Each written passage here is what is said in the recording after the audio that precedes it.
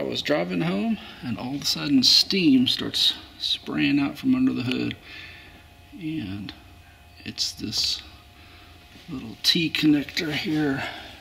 You see me wiggle it. You see how that's separated there.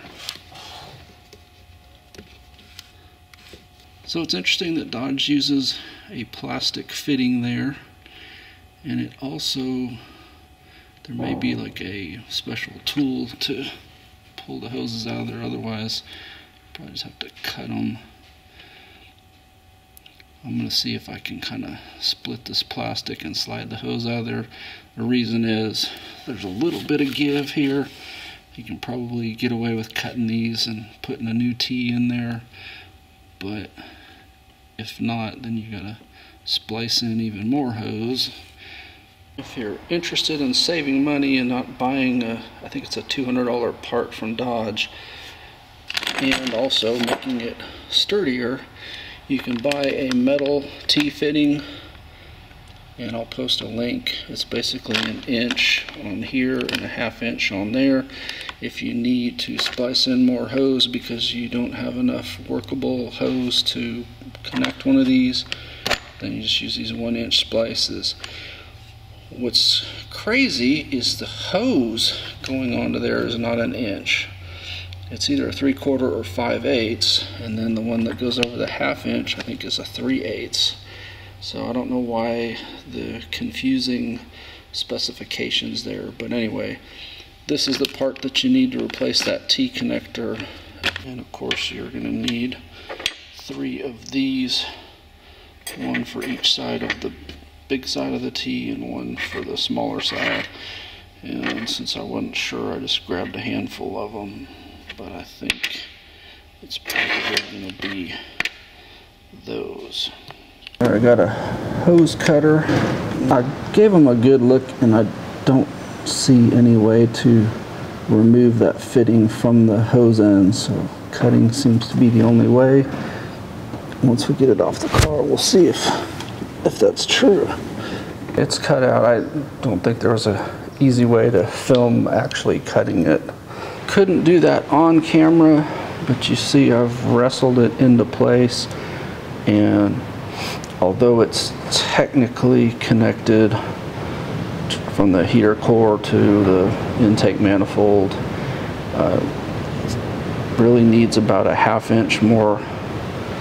That's what she said.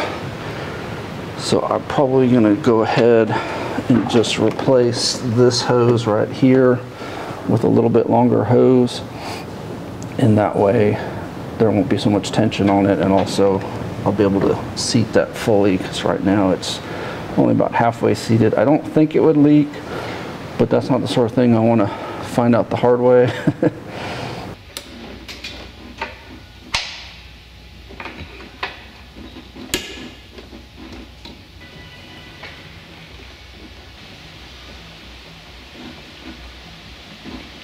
So I just measured the old hose.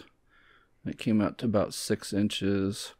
And then I measured the new hose at about 8 inches, just to give it a little extra room there. As you know, you can always cut some off if you have too much, but it's kind of a pain to add some if you cut it too short to start with. And then fitting it on there, it's a really tight fit, so just take your time and wrestle it on there. You can heat the hose up and try to form it into shape if you want. And then I just reuse the factory clamp on that side, and then put normal clamp on the other side there. And couldn't really film putting it together, but that's what the final result looked like. This is what it looks like, and it's held up really well since it was installed.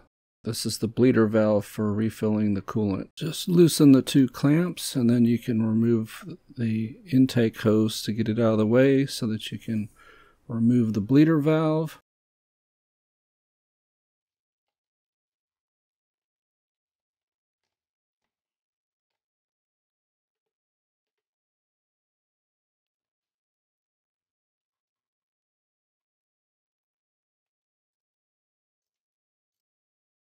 And this is my method for mixing coolant.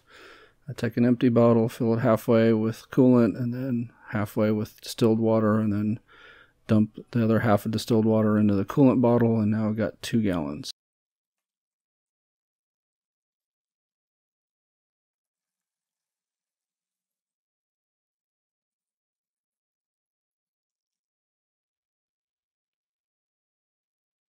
The refill process is pretty straightforward. Just pour it in the overfill tank until it starts to trickle out of the bleeder valve, then close up the bleeder valve and finish pouring into the overfill tank until it reaches the proper level as indicated on the overflow tank.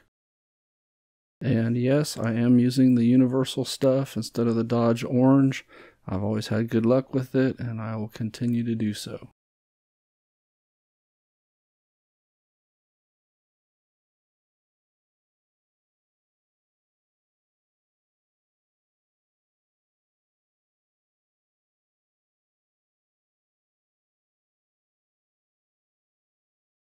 Then just put everything back together and retighten the clamps and you're ready to go.